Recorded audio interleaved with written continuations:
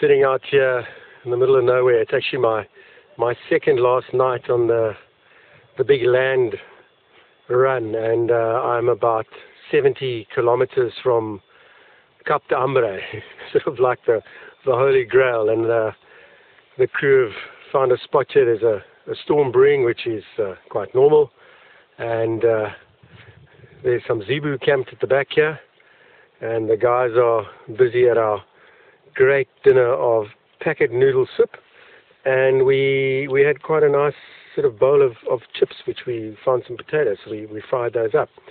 And then right over here is the edge of the ocean, this inland sea inlet that we have to trek around. So it's costing me an extra 25 k's to trek around this in the mangrove swamps. But as this camera is faced straight ahead is Cap d'Ambre, and I should have hit that by Friday midday, hopefully. So on my second last night, good night Madagascar. What a lovely sunset it's been.